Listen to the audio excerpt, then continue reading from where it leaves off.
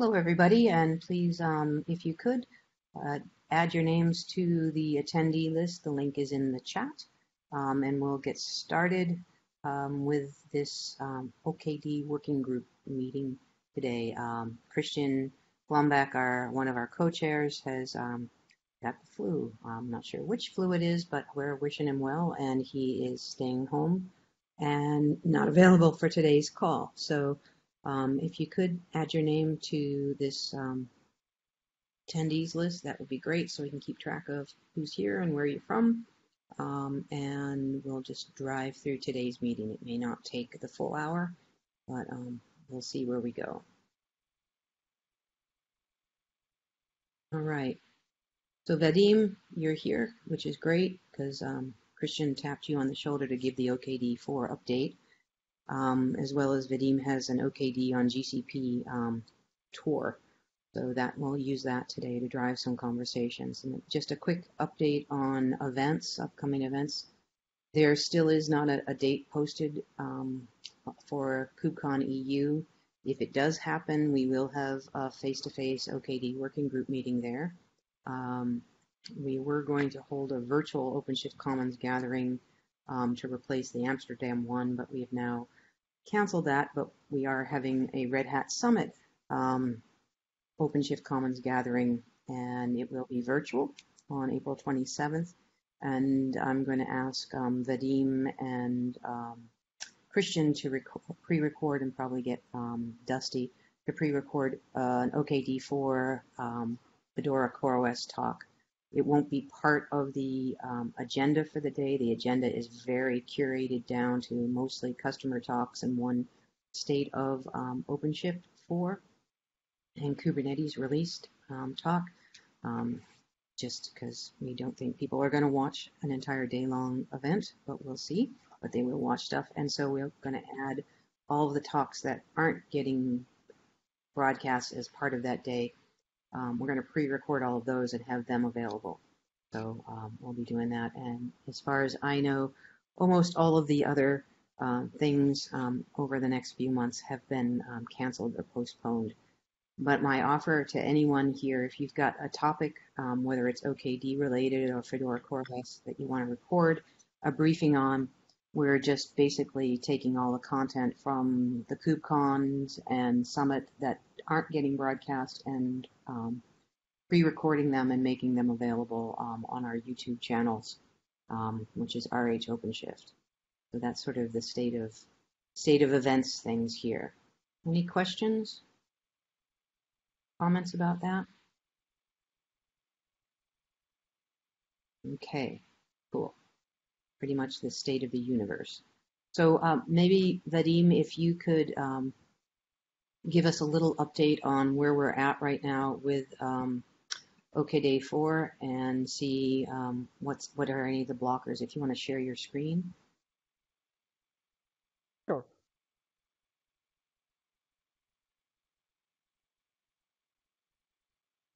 So, here are the notes. There's been quite active 2 weeks for us. The biggest news is that we finally have a proper documentation on docs.okd.io. It's pretty much a carbon copy from OCP 4.3 documentation, so it has a lot of inaccuracies, a lot of mentions of RailCoreOS. So what we would like you to do is to skim through those, find the parts which are irrelevant to Fedora CoreOS, like IBM-Z, and filebox to the OKD repo. We will arrange them together and ask OpenShift Docs team to get a priority on those. Later on, we would be able to. I'm not too familiar with documentation and the way they template things, but after a couple of tries, we would be able to submit quick fixes ourselves manually. Status of the platform support. So AWS vSphere UPI bare metal unknown to work. We've tackled quite a few bugs. during that cycle, but those are pretty stable. But we finished the support for GCP API. In my case, Bootstrap node did not get destroyed, but we need more confirmation, and if that happens for everybody, that's the bug we will fix. Note that there is no official image uploaded to Fedora CoreOS controlled bucket yet. So for now, you would have to upload it yourself manually and override the path to it using special and var. And I'll also be showing the installer process a bit later today.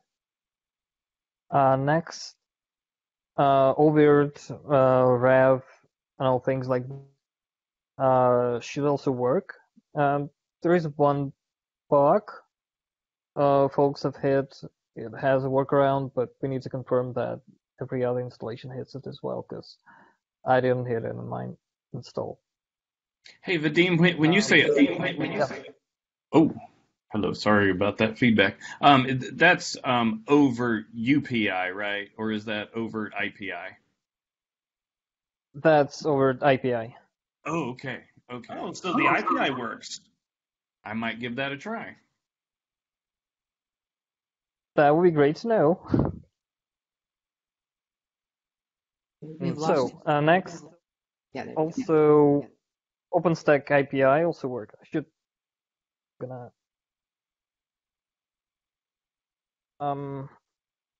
I didn't try the UPI, but since UPI is pretty much what IPI does with modifications, that should also work. Of course, that's more complex. The biggest pain point right now is Azure, because we're still blocked on tickets from Fedora. Hopefully those would get resolved soon. On the beta status, we have a beta milestone. Currently 6 open issues. 2 of them would be tackled by upcoming MCO rebase. 3 tickets are basically tracking issues in OKD for the Azure problems, and the overt credential issues I've mentioned previously is what we need confirmation, and hopefully it will be tackled soon. Next, on the official release, where the main criteria is that we don't use forked installer and MCD, and we test upgrades. The upgrades are fairly easy to enable. We don't do that because we want to push to Kuwait first. And once it's done, we will enable upgrades and have them properly tested. The forks is a bit more complex. We need to work with the installer team on the approach to that, but we started working on installer and MCO integration now, so hopefully it will be complete soon. Okay, and by no forks, you mean that if we're building the installer from source code, we don't have to use the fcos branch anymore, but we'll be able to build from one of the release number branch or the master branch? Yes, correct. Also, you would file issues straight to either Bugzilla or installer GitHub repo, because that would affect the code the installer team supports.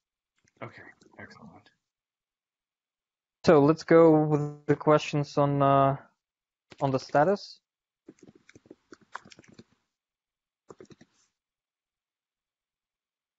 No questions. Sweet. No, I'm very happy. I have a fully repeatable process now using bare metal UPI that I can create and destroy clusters, and it is consistently successful.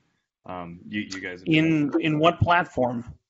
I'm actually using libvirt with VBMC to emulate bare metal. I'm getting ready to publish fairly comprehensive docs on how to do it in my GitHub page that it's targeted to my internal team here. so they can, so it'll have a lot more instruction than you guys would need, because it'll tell you how to install DNS and set up your bind server and everything. That's But pretty good, actually, for just everyone. yeah, so probably this weekend I'll have it done. If you troll around in the project on my GitHub site, the docs are all in there, but the README doesn't link to them yet because they're still kind of work in progress. And I'm working now on making it work with fixed IP addresses, but we may have run into an FCOS bug or something, because it's not keeping the fixed IP addresses. But it works great with DHCP reservations.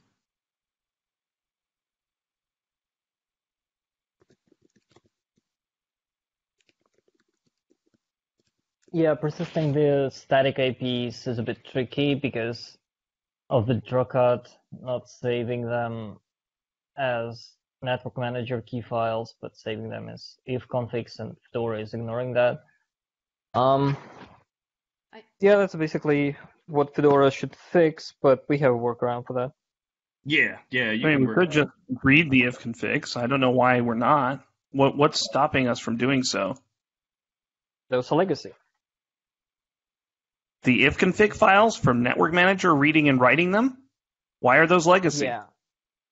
Well, Drake Those will are do. bash files. Those must die in fire. At least that's what Fedora 31 wants us to do. Yep. But they don't have to be bash files. That's why they're declarative. It could just be, read config things. They're not like Etsy network interfaces, which is actually a shell script that has to be executed to run.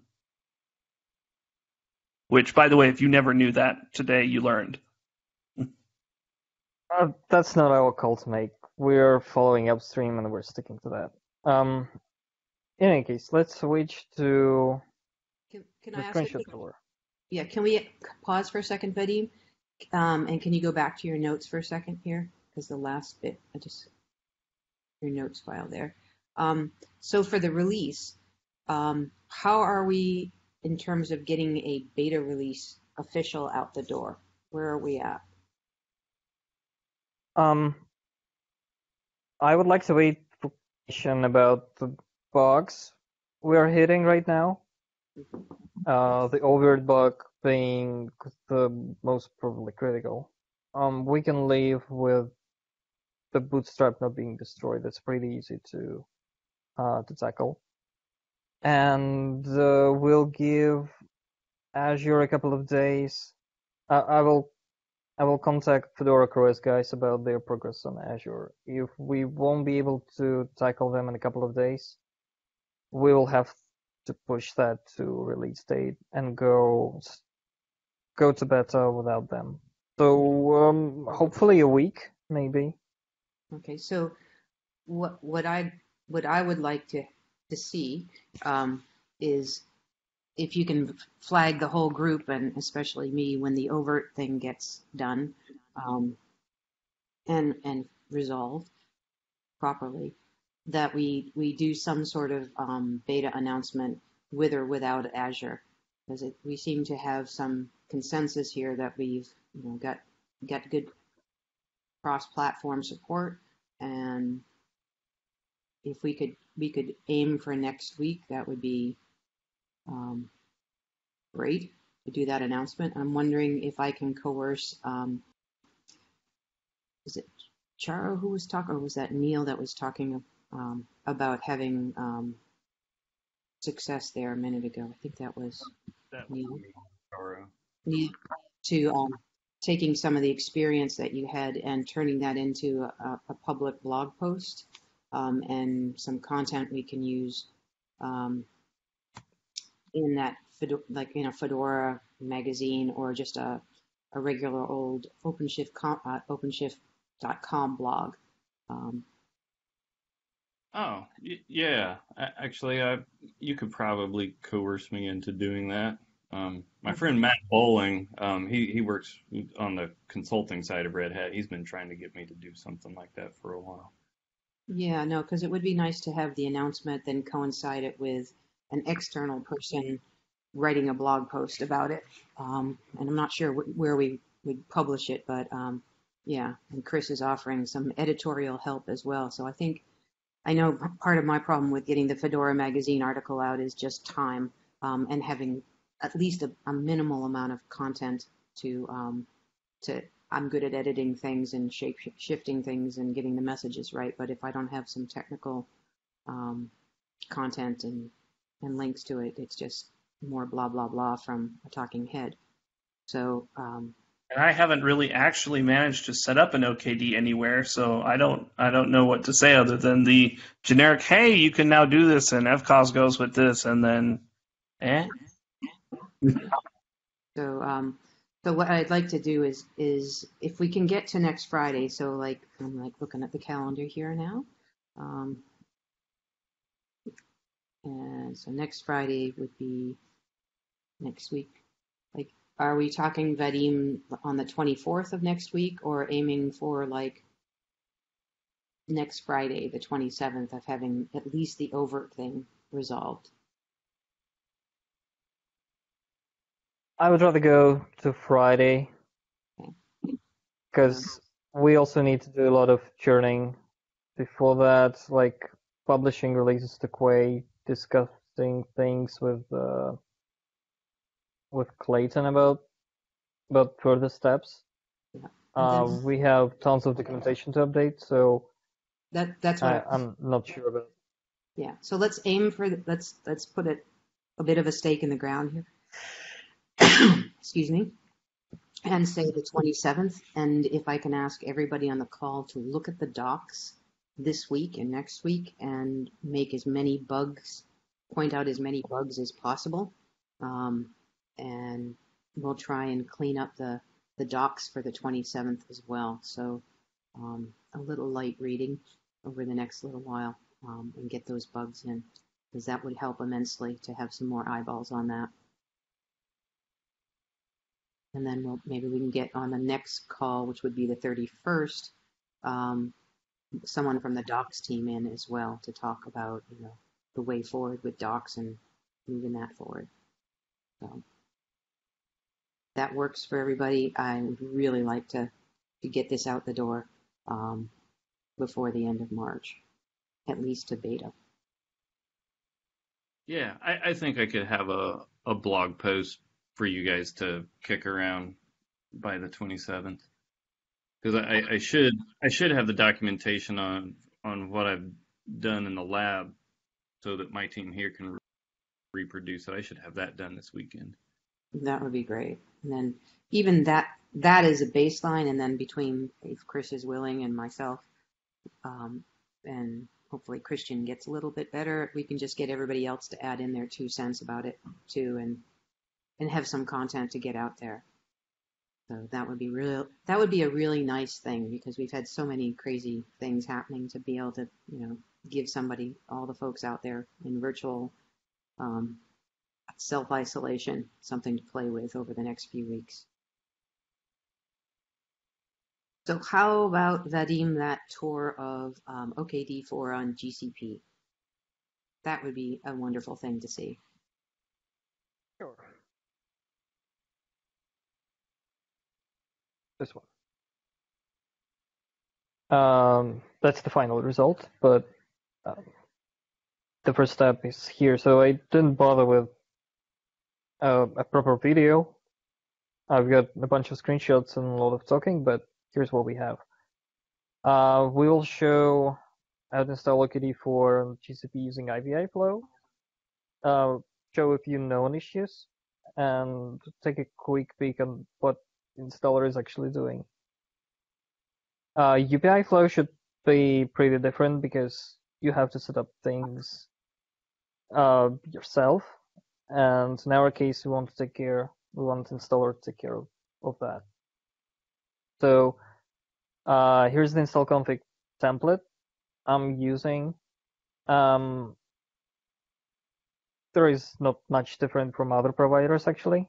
The difference is, of course, platform GCP, your project ID, and the region you're using.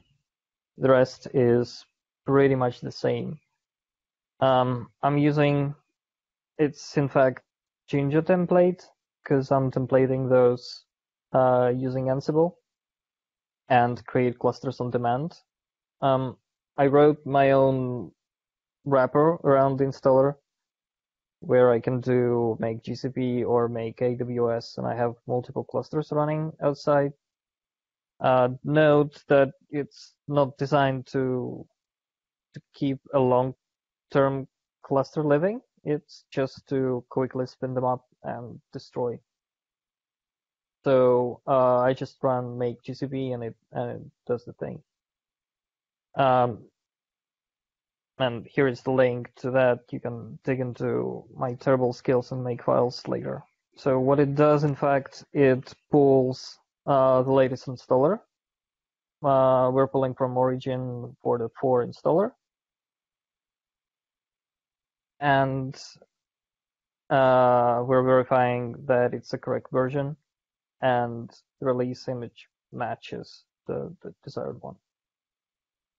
Next, what it would do, it would template an install config from GCP template and uses the base domain for our GCP account. It's literally calling an Ansible command and templates it.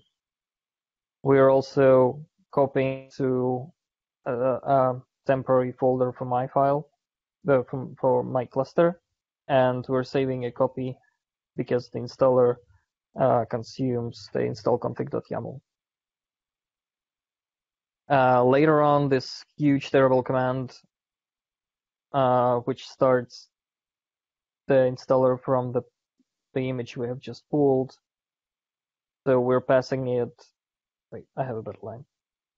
First of all, we mount the folder with our cluster, because you can have different ones running meanwhile.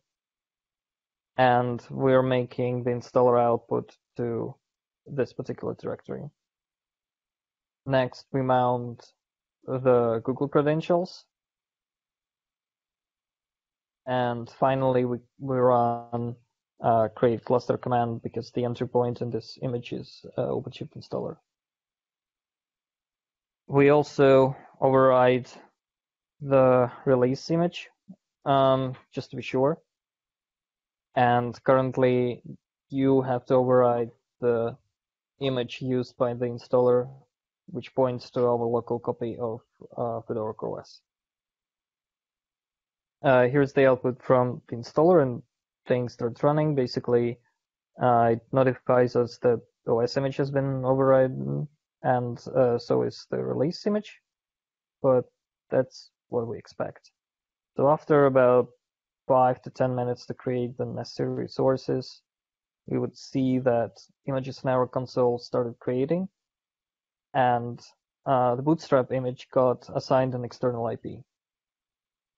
So if we SSH that IP, we would see that initial Fedora CoreOS image has started, and there is a Bootkube service there, which does all of the jobs, and we can watch it using journal ctl command. So the first thing Bootkube service would do is to upgrade us to the latest image from our release payload. It would extract the machineOS content, pull it, and apply it as an OS3 content, and then finally reboot. So after the reboot, we would see that Fedora CoreOS version has changed to the latest, one in 6th of March when I run this, and Bootkube service continues. That's basically a huge difference from Arcos, where the initial image does not pivot into itself. So during the process, you can, on the Bootstrap node, you can already export the kubeconfig from this directory and /opt OpenShift and start watching what's happening in the cluster once it assembles the API service. Oh, this is pretty small. It should gonna work. Sweet. So first thing we see is that the version of It's like this. That's much better. Can you all see that? Yeah, yeah. Yep. Fine, at least on. Great. So what we see here is that the first operator called version, it's a cluster version operator, started progressing, and it has started the network operator, and it's also progressing. This is why 3 of our masters are not yet ready. So network configuration is being installed in them, and we have tons of pods hanging and pending because nodes are not yet ready. Don't have to do that all the time, eh?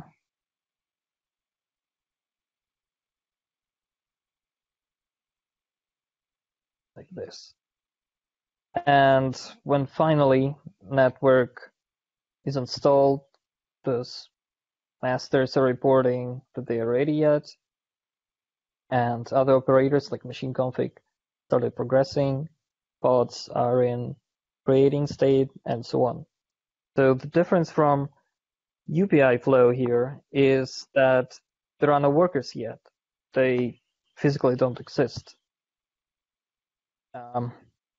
That's expected because we use machine API to create them dynamically. We define 3 machine sets, each of them in different availability zone, and we want 1 machine in each. And after some time, when machine API operator starts progressing, it would create machines. They would get status provisioning. That one is not yet probably processed, but later we would see that new workers have started appearing in our GCP console. And eventually network configuration would be installed on them, necessary files would be copied, they would become ready. And more operators would start their progress. The most critical ones is, of course, authentication and Kube API server, basically. There are lots of crash loopback calls to degrade operators yet. That's pretty much expected because authentication has not yet created all the necessary certificates and so on. But in the end,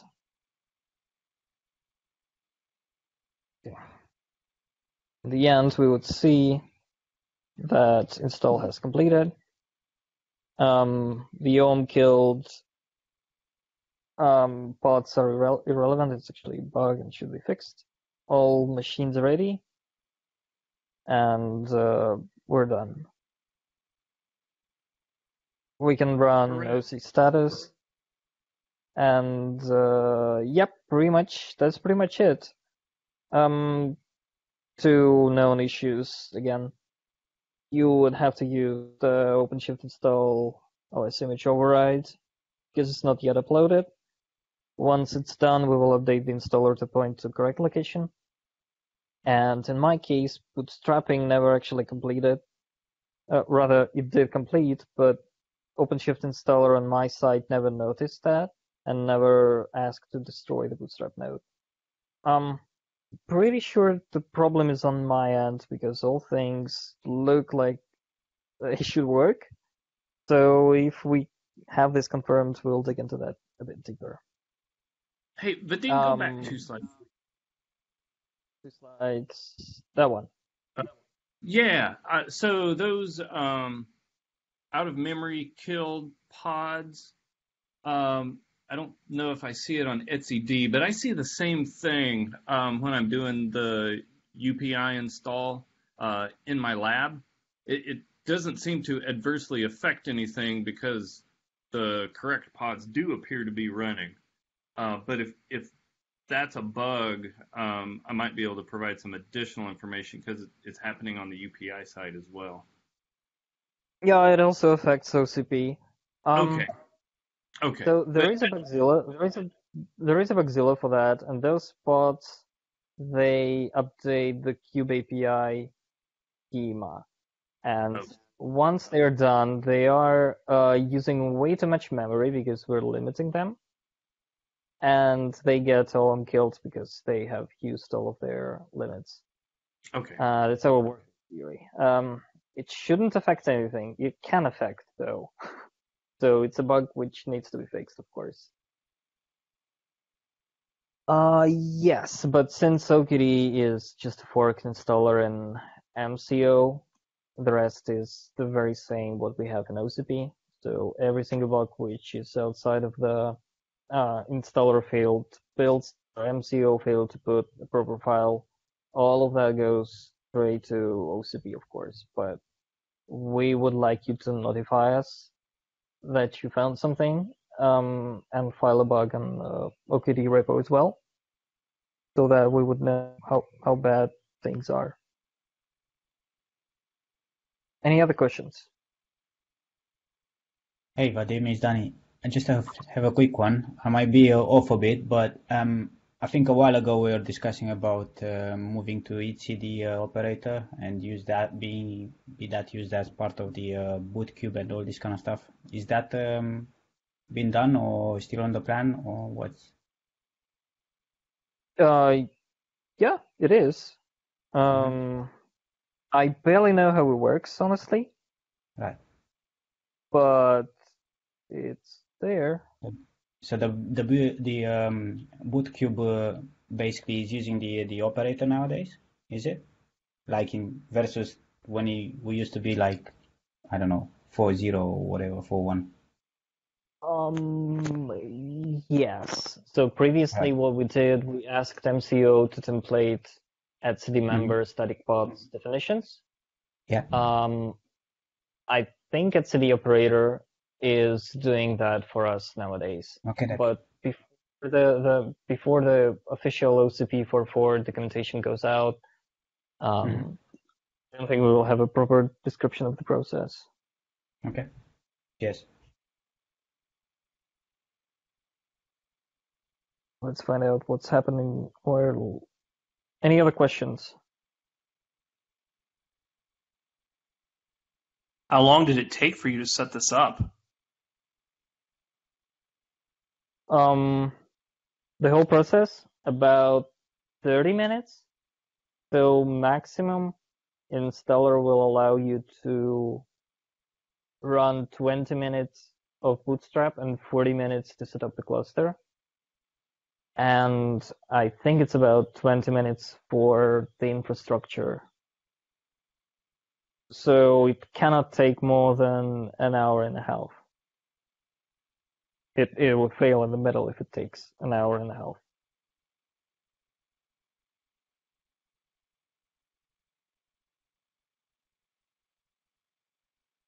And this is set up with IPI style, right? So then that means that in the console you can do things like grow the cluster and whatnot, and everything just kind of magically happens correctly, or are there caveats there too? Once I run create cluster, I'm not touching it at all. I'm just watching it fail or eventually succeed. And wait, how did I do that? Oh yeah. And yes, due to machine API being supported here, I can scale machines and things. And I won't have to provision them manually myself. All I need is that's the cool part. Yeah. Well, Any chance you might remember, Vadim, whether we support the machine API on VMware? Because I remember in the past it was not ready for that. Yes. Okay. We have a machine API on VMware, and I think there are works to make a VMware IPI. Okay. Cool. I don't think we have this in Fedora CoreOS installer yet because we didn't rebase, and I'm concerned about the quality. But yeah, it's totally possible. Thanks. Yeah, and Neil, in the lab work that I've been doing, even though it's UPI with libvirt, if you provision just with the virt install, if you provision another machine pointed to booting off of the worker ignition config, the only thing you have to do is approve the CSR, and it Oh, will join. cool. Yeah, and so before I left for the weekend, I've got a cluster running at home with the usual 3 masters and 6 workers, and you can just keep adding workers to it till you run out of CPUs and RAM. That's cool and terrifying, but Yes, it's awesome. Yeah, you need this as well. So for libvirt, what you can do is to install a cluster API, what's it called, actuator, I think, and you would be able to create machines in a similar fashion, using machine sets and machines. Oh, I know this. That's cool. Without approving CSRs, because that's taken care of by machine API. And yeah, you would get the very same experience basically. That's nice. Doing it That would be very cool.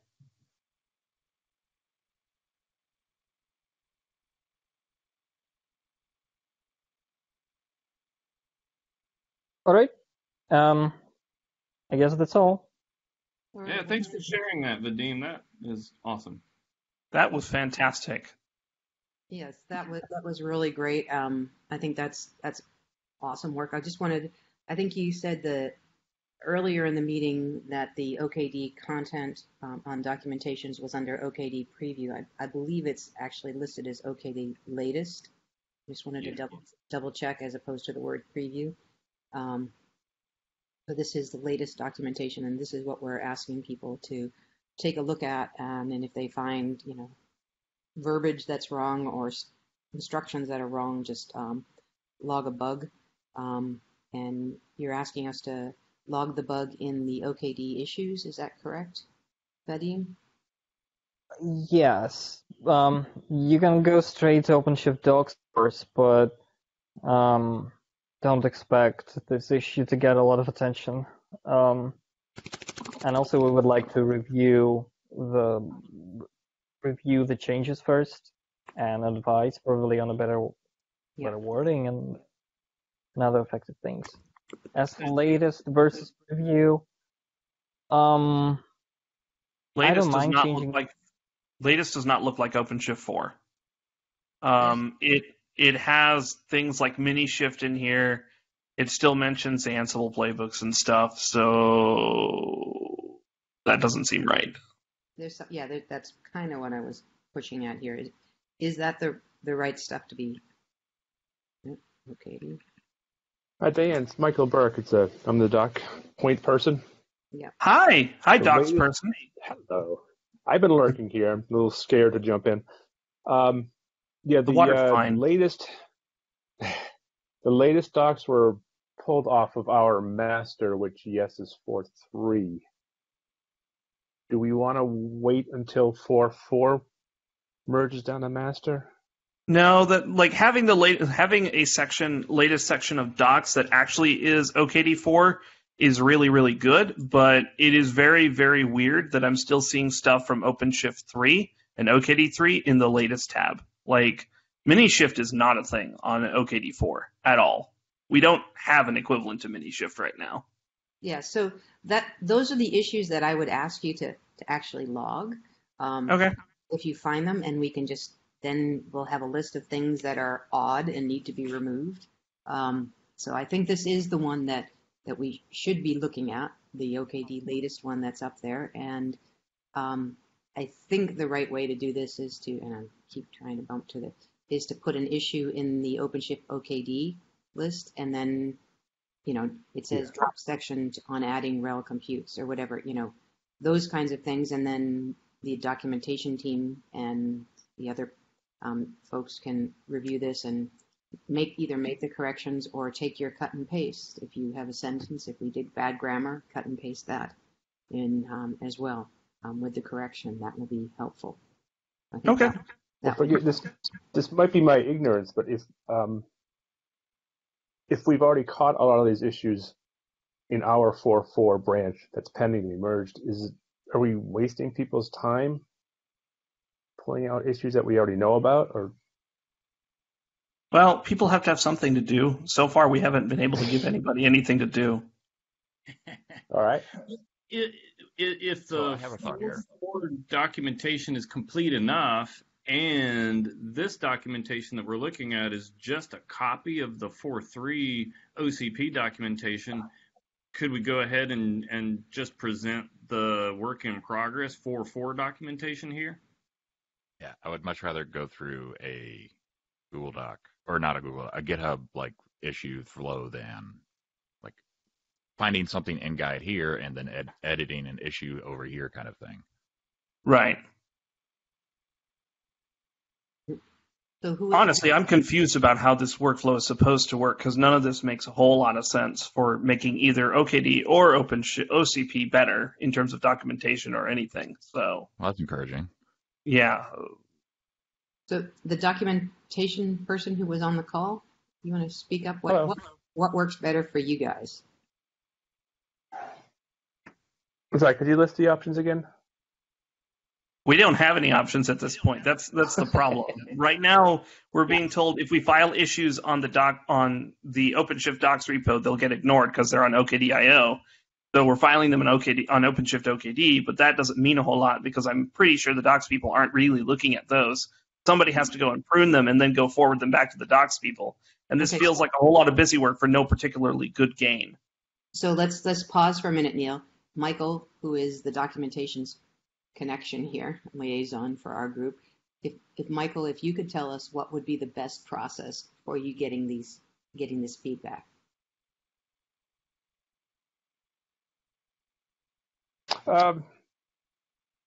In terms of it getting into our scope of attention, I think we did it against the documentation repo. Can you put a link? Can you put a link to that? And is it public? Yeah, it is. Okay, so can you put the link to that in the chat? Sure, let me dig it up. Because I'd rather not give bad advice. And Hey, Michael. Can we put OKD right in? Go ahead. Can I make you a suggestion?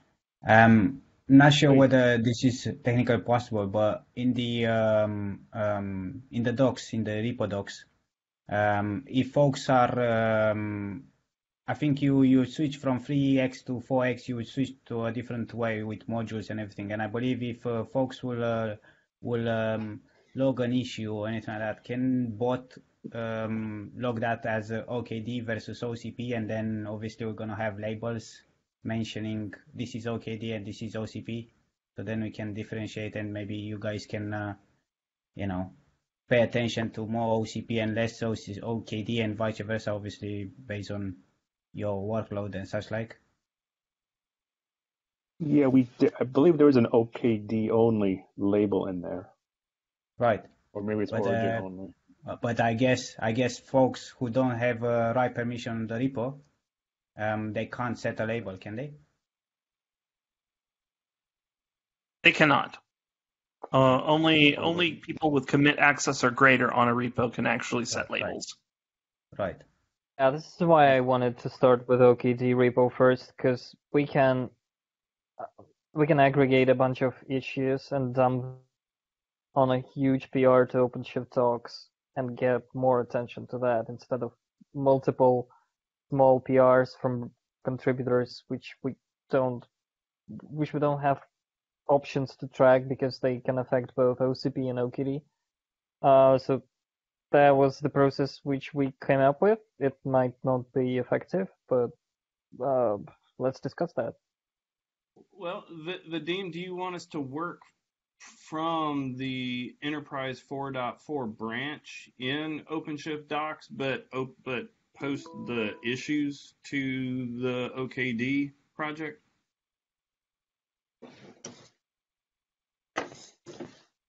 I think we should follow the latest. This is why the latest here, and I'm hoping you're posting the latest code you have to the master. So once OKD derives from that, we automatically get all the changes, and the contributors would update master, and eventually that would make to OpenShift 4.4. But the process is different. We can post to 4.4 branch, yes. So, but the 4.4 is not what's on the OKD latest. That's 4.3, correct? Correct. Yeah, posting a 4. Posting a master.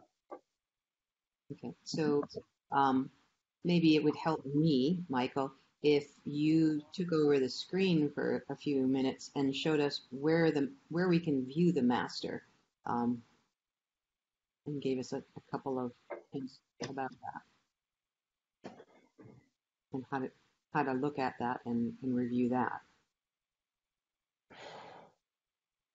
Okay, you want to look at master in our repo?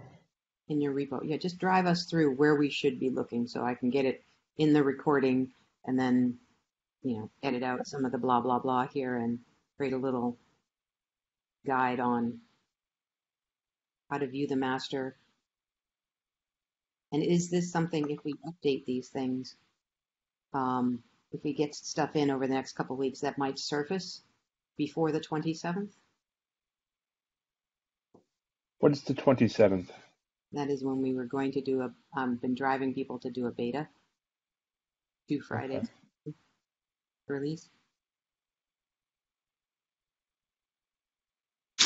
Okay, this is our master. What would you like to see in here? So if I wanted to view the docs in a visually readable way to see where there were mistakes, how would I do that? I click on. Yeah, is there a way to view a rendered version of the master branch? Everything in master should be in OKDIO. Is it? That's what it's called. Oh, okay. I thought OKDIO was like a copy of the 4.3 docs. That's what I thought as well. Forgive me. Oh. Forgive my ignorance. I'm new to this game here, but No worries. It's okay. We're all new to this. I would say for folks who wants to see the master, they can build it locally, and they can when they build it locally, they can see and render in real time. They make changes, and that's how you normally contribute to the Docker to the docs. That's how I've been doing in FreeX. Whether the current master is pointing to docs.okd.io latest, that's a different topic. Because ideally, personally, one of the frustration I had in FreeX is when you say latest doesn't mean anything, because if you switch to OCP, they don't have latest. So ideally, it would be nice to kind of follow exactly what OCP is. When we say, 4.3, it's 4.3, and that is latest. 4.4 is whatever, rather than saying latest and have this magic stuff being done, which points to either 4.3, 4.2, 4.1, etc. But that's maybe a different conversation to have. Well, I mean, one of the key differences between OKD and OCP is that OKD is essentially rolling forward on the latest code anyway. So ideally, the documentation on master should correspond to the active rolling development of OKD as it stands. Because then at some point they'll branch it, and then that'll become OCP and a quote-unquote stable OKD sub-release or whatever. That's what I thought it was supposed to work like. I could be wrong. I also assumed that's the workflow. So if Michael, if you could merge 4.4 preview branch into master before March 27, you will have a lot of testers and a lot of feedback. I think that would be a win-win. 4.4 preview is master. He said that a couple of times, Vadim. I'm sorry. But Okay, Right. so what we need to do is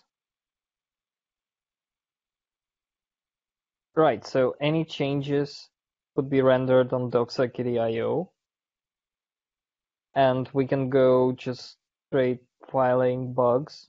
Just a matter of how to track them properly. Should we go straight to OpenShift docs and ask and label them with OKD, or add some kind of a tag in the title? Which process would you prefer? we could just put OKD in the label, in the subject line of The title. Yeah, sorry, thank you. In the title of the thing, if you did OKD : and then whatever the issue was you found, going back to where he was showing them earlier, where you log an issue, I think that's the proper way. Yeah, I think that would work. Can you go back to that issues page and maybe just for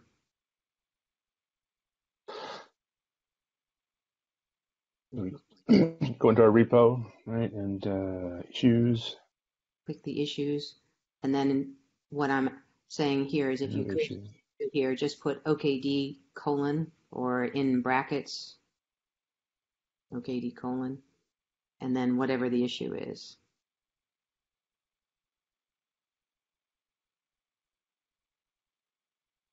Like that, right? Docs are wrong or whatever, and then Or whatever. Yeah. I will talk to my documentation project manager and let him know we're doing this, because he generally will review the issues. We've been trying to get better about reviewing the issues, so I'll help.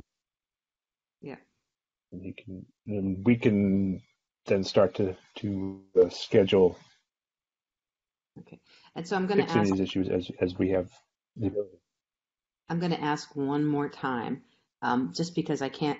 I'm still confused. Are the docs that are on docs.okd.io latest OKD 4.4 or OKD 4.3?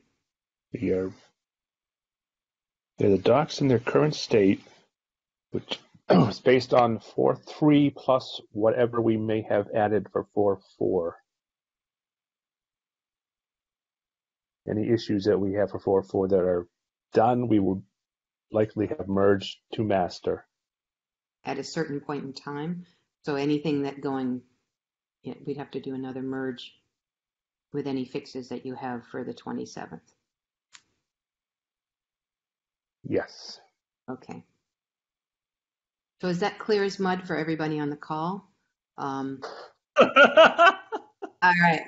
So It is, but I think it's beginning to clear up just a little bit.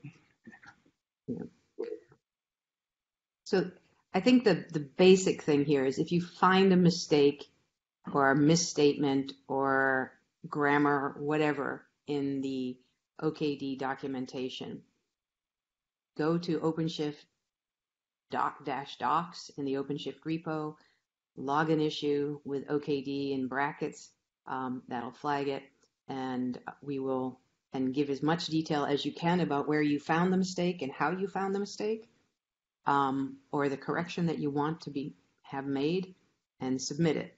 And we'll, Michael, if we need to come back and have another call, what I'd like to do is capture this and make a very short video, maybe with Michael and myself restating all of what we've just done, and put it up and circulate that and give people homework for the next 2 weeks. And so, Michael, I may reach out to you to record that later this week, if you have it, if you don't mind. Especially once you run it by your management team, to make sure that they're okay with this. Sounds good. Okay, cool. Thanks. All right. Is there anything else we should hash today?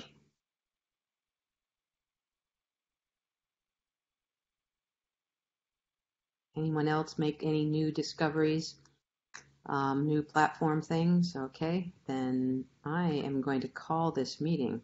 And thank you, Vadim, for taking on the GCP demo. That was great. I'll probably try and snip that out as a short video as well and share that. And Craig, for your Medium blog post, that's wonderful. And everybody else for all your efforts to make this happen. And I'm really looking forward to getting beta out the door. So enjoy your week and read some docs. Sounds good. Yes, thanks in advance, everyone, for any changes you had. Cool. Thanks, guys. Bye. Bye.